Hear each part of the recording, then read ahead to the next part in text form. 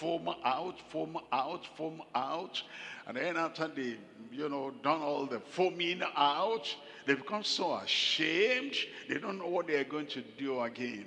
We're coming to number 2 here. Number 2 is renewing the consecration of tested, trusted believers. We come back to the Lord and we renew our consecration completely unto the Lord. Philippians chapter 3, we're reading from verse 7. In Philippians chapter 3, looking at verse 7, but what things were gain to me, those I counted loss for Christ. The kind of things a believer has, that in the unbelieving days, I can talk myself into taking anything, getting anything from anybody. Those things that were gain to me, I count them now loss. A man that can, no matter the woman, her beauty, her position, her status, I have this knack, I have this gift. I can talk her to anything, to my gain. The things that were gain to me, I count them now as loss. The woman that would say, it's only if I don't want him. If I want him, I can get him. I just have that natural talent. And no matter how reserved they are, how guarded they are, if I want to get him, that's me, that's my gain. When you become a believer, the consecration we have, and that's why we don't fall into temptations. We now regard them as dung and dross. It says, the things, what things were gain to me, those I counted loss for Christ. The one that will say, if I want to get money from anybody, I have that ability to talk them into it. And the way I position myself and tell them the lies I want to tell them, they cannot shake it up. It will be too good for them to miss.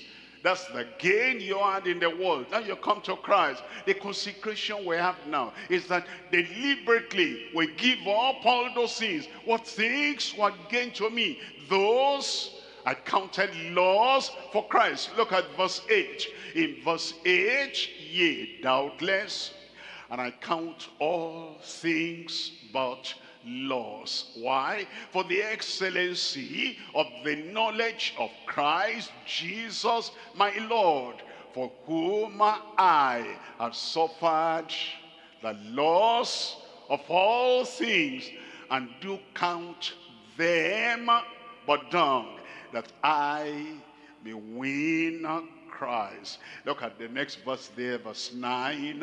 It says, and be found in him, not having my own righteousness, not having my own kind of degraded gift I've been using. And it says, which is of the law, but that which is through the faith of Christ, the righteousness which is of God by faith. And in verse 10, that I may know him, saved, I know him, I want to know him more, sanctification, that I may know him. I know him as the sanctifier. I want to know him more. I want to know him as the baptizer in the Holy Ghost. I know him and baptize. I want to know him as the giver of the gifts of the Spirit.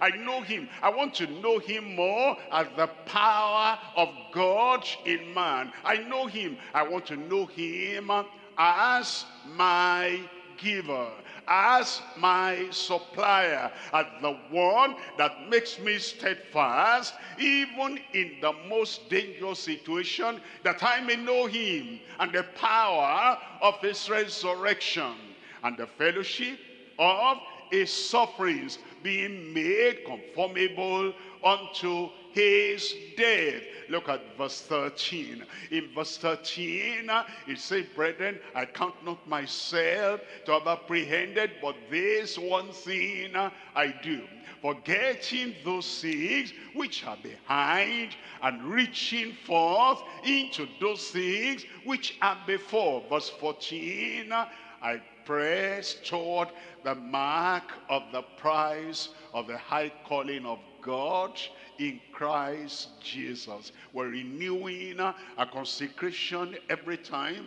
We're reversing the cravings of the flesh, and we're concentrated on him. Number three, we're looking at receiving the crown of tried, triumphant bride. Receiving the crown. You receive a crown. You will wear the crown. All that happens today in temptation and trial, you will overcome.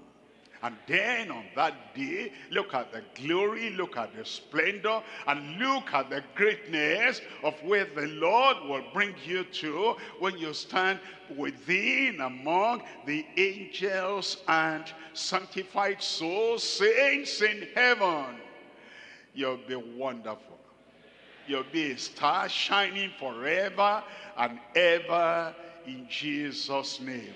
But you know, at this time now, we need to endure temptation. At this time now, we want to get engaged in the work of the Lord, so that when he comes, yours, mine, will be the reward in Jesus' name. We're looking at 2 Timothy chapter 4, and we're reading from verse 5. 2 Timothy chapter 4 verse 5. But watch thou in all things.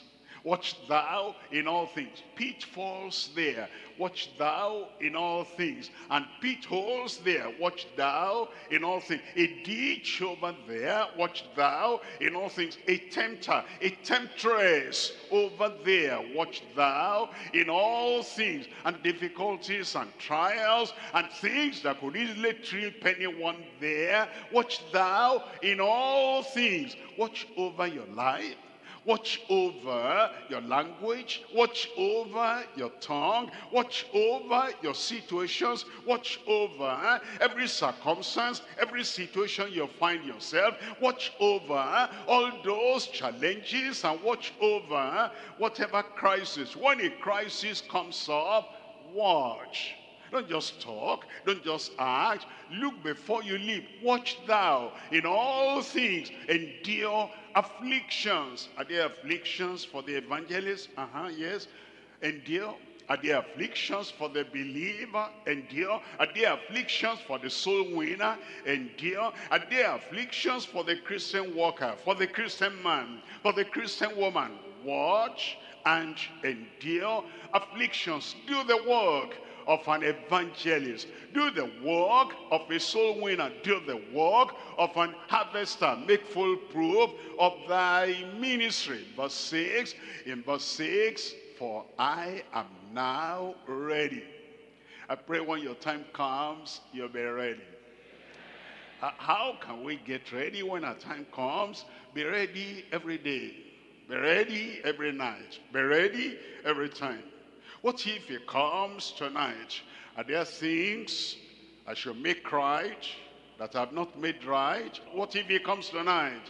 Are there attitudes I bear, attitudes I wear that I need to turn around, make it bright, make it positive, make it practical? Are there things in your life? Are there things in my life that we need to say, Christ should not meet me in this condition when he comes? And he can come anytime. Because of that, be ready. He says, I am now ready to be offered, and the time of my departure is at hand. He is living, this a man living in the light. And because he was living in the light, there was no shady thing, there was no secret thing, there was no dark spot. He lived in the light of Christ every time. And because of that, he said, the light would have shown me if there was anything to be taken care of. But now I am ready. I've been walking in the light and talking in the light and living in the light and behaving in the light and producing in the light, because I walk in the light of his sunshine. He says, I'm now ready, and the time of my departure is at hand. He said in verse 7, I have fought a good fight, not a bad fight. Fighting against Satan, that's not a bad fight. Fighting to earnestly contend for the faith was delivered unto the saints, not a bad fight. Fighting the beast at Ephesus, that's not a bad fight. Fighting all the corruption of the flesh, so that you live righteously, godly in this present world. That's not a bad fight. Fighting the flesh and fighting whatever will pull you down again, that's not a bad fight. I've fought a good fight. I have finished my course. I have kept the faith. Look at verse 8. In verse 8 it says, henceforth there is laid up for me a crown of righteousness. When you come to the end of the journey, the end of the race, and you look back and you say, by the grace of God, you received the faith, you kept for the faith, you contended for the faith, you defended the faith, you lay by the faith of the Son of God, who loved you and gave himself for you, and you were abiding consistently, constantly in that faith. You didn't slip away into unbelief. Now you say, there's laid up for me a crown of righteousness, which the Lord, the righteous judge, shall give me at that day, and not to me only, but unto all them. Unto all them. Them, are they there tonight? I said, are we there tonight? And to all them that love is appearing. A crown of righteousness, a crown of life, the price and the reward of constant, consistent commitment to the Lord is waiting for every one of us. Waiting for you. Waiting for the overcomers. You'll be an overcomer in Jesus' name. Let's rise up now and talk to the Lord in prayer. That the Lord himself will help you. In all the circumstances and situations you might find yourself, that the Lord will help you. You have to be sure of your salvation. Being born again, repentance. You've left the path of sin. You've left the way of sin. You've left the practice of sin. You've left all those pollutions, all those pleasures of the flesh. You have confessed, you have repented, and you have said, Lord, I need forgiveness, I need salvation. Make sure that salvation is still intact. Talk to the Lord. Do you know the day you got saved? You know how you got saved? You know what the grace of God, you remember what the grace of God did in your life when you got saved. Remember, recollect, thank God for that. If you can't remember, get serious before the Lord. Repent of whatever is causing the doubt. Am I saved? Am I not saved? Remember, recall, recollect. Bring yourself to God unreservedly.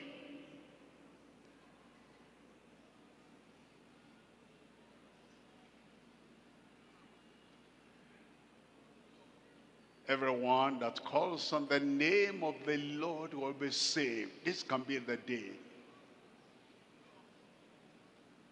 Delivered from sin. This can be the day.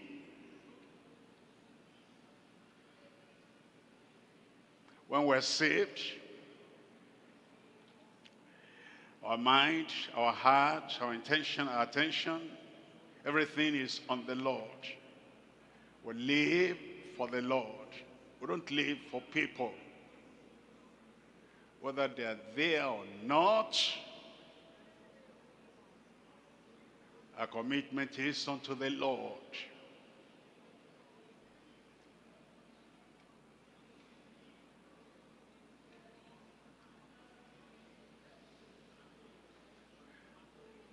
However lowly we are in this world, we don't allow the lowliness to make us sin or do anything contrary to the grace of God abiding in us. We know that he gives us grace, the riches of his grace he grants unto us. Anywhere we are, we know we're the children of God. We have the Holy Spirit guiding, leading, witnessing within us. We know that we're heirs together with him. Heirs together with Christ, because we are now children of God, and we know whatever we need, we don't have to get into temptation to get anything. We ask, we seek, we knock at the door, and he always opens to us. And we know we have a place in heaven. We're lifted to sit in heavenly places with Christ. He has exalted us. And we're truly consecrated, committed believers.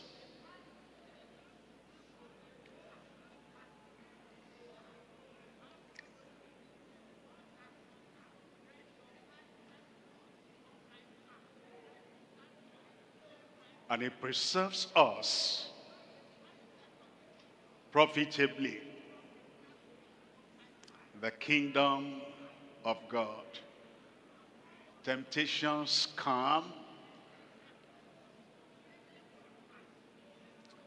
and we do not yield like in the old days of sinfulness. By grace, we have reversed all those cravings of the world. You're no more falling and rising, falling and rising. A person like that will be lost forever. Christ comes anytime. Happens to be the time he has fallen again. No steadfastness, no consistency that will show the abiding grace of God in his life.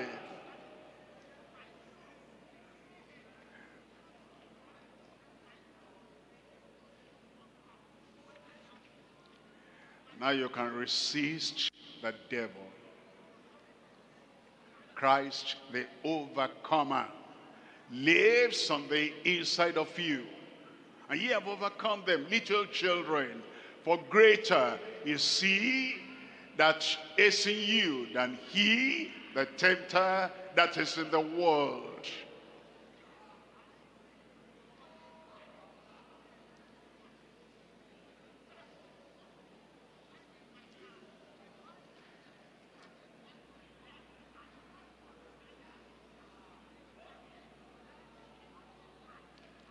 Don't allow concentration on the things of this world to make you a fool in eternity. Crying, had I known. Weeping, had I known.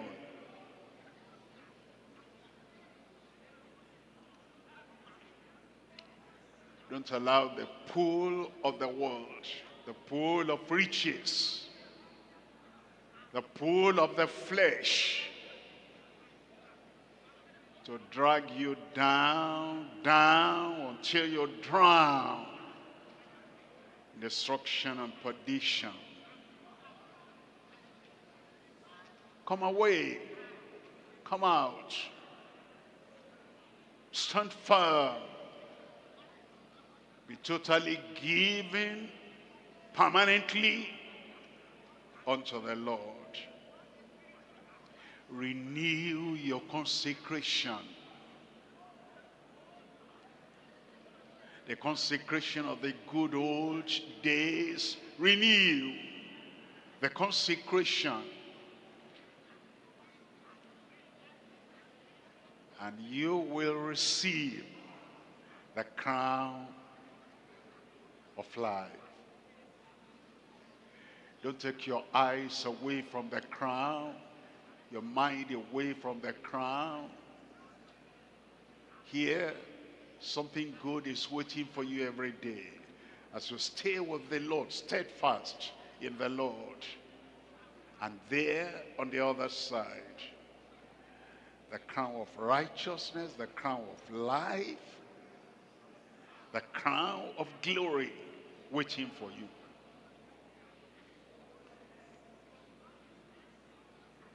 You will not miss your crown in Jesus' name. You will not miss your place in heaven in Jesus' name. Father, thank you for your children. Thank you for our brothers and sisters. Thank you for their faithfulness. Thank you for their desire to keep on serving you until the very end. Help their decision. Help their desire. Help their devotion. And grant them grace that will match every challenge of their lives in Jesus' name. Make them stand. Make them steadfast. They will not look back. They will not fall. And when temptations come from any direction, in any way, the grace and the strength and the power to stand and to overcome, give everyone in Jesus' name. No one who has heard your word today will be lost eventually. Life in every life. Light in every life. The love of God in every heart.